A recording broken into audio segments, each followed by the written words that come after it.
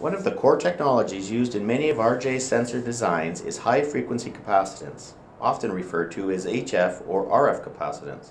Our ring flange sensor for dry pump monitoring is one such unique design.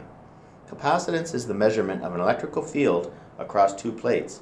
Different mediums between the plates, such as air, water, oil, shampoo, or even peanuts, will result in different capacitance readings. Even a blend of two liquids or a decrease in the liquid level between the plates can be measured for process alarms and control.